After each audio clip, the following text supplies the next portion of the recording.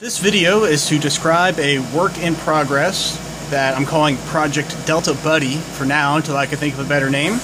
The point is to make for tall DeltaBots with short bowden tubes.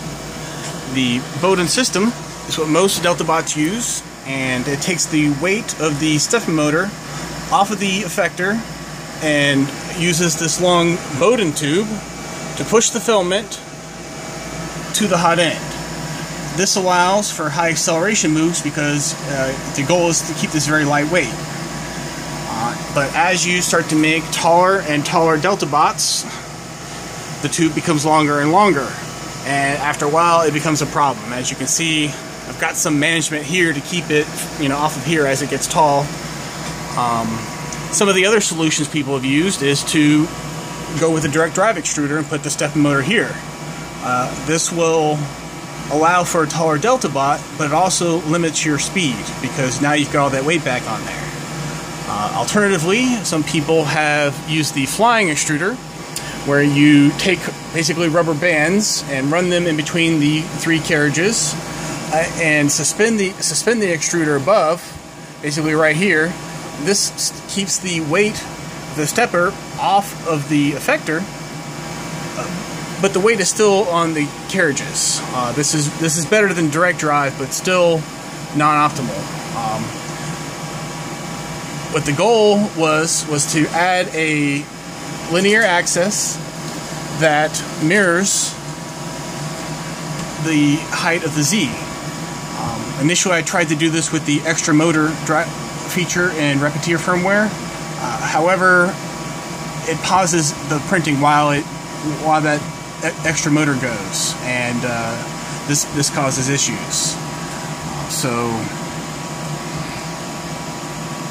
what I've done is I've gotten basically a second controller and hooked it up to the serial port, the second serial port on my Due+RADDS running repetier firmware, and then set it up basically the same way you would a Bluetooth adapter. And then I've got this cable run into the serial port and then hooked up to the ESP12E model of the ESP8266 family, and this drives the stepping motor that's hooked up to my linear axis.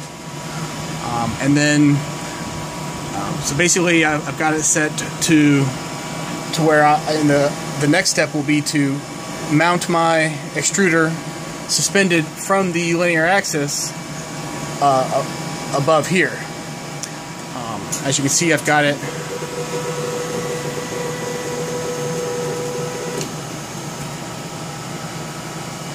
let's see here.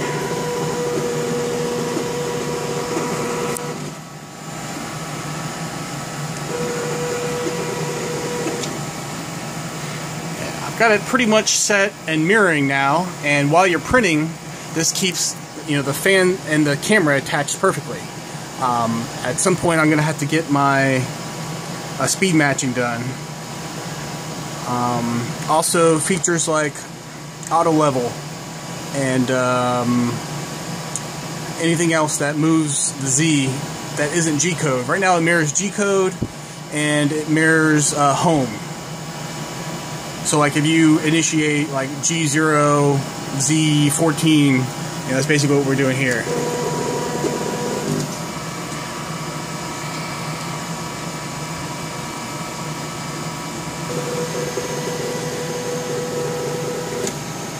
Now also, one other thing I got to worry about is when you turn the power off, it does this.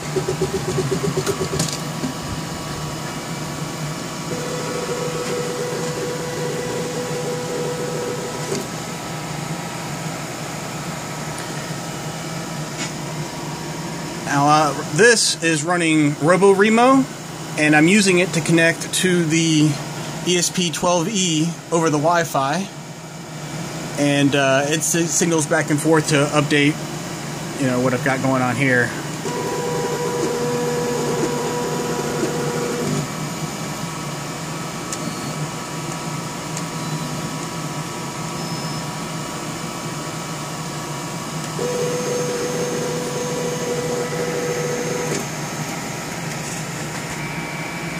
not everything on this board is being used right now.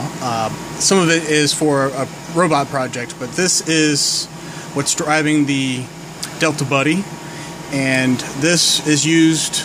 This is a USB to serial adapter, and you use it to flash the firmware, and you've got to move the cables back and forth every time you make a change. I'm using the Mega here as the power supply for it at the moment. This isn't being used, this isn't being used. I'm using one of these two step motor drivers.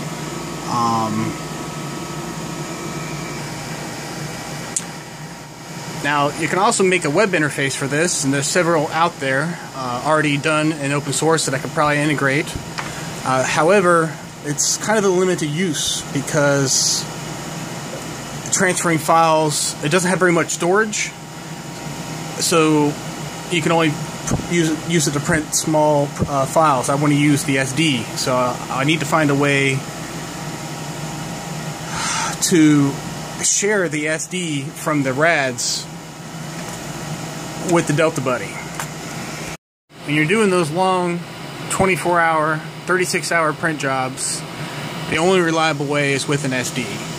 And I can add an SD to the ESP8266. It's got the pins for it. And then I would be able to copy files over the Wi-Fi onto its SD and print over the serial port.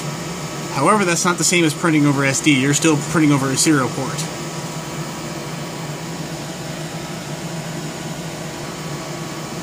Or I can copy over the Wi-Fi to the ESP8266 and copy to the 3D printer's SD card over the serial port. But at 115.2, if you're printing something long enough to use the SD, then it's going to take too long to transfer that way. So what I'm looking into now is using either shift registers or some sort of SPI muxing to share the SD card in between the 3D printer and the 12E. You know, have the 12E signal when a file's being copied, and have the 3D printer unmount the SD, and then when the 12E is finished with it, tell the 3D printer to mount the SD card again. I'm pretty sure there's got to be a way, and that would be very useful.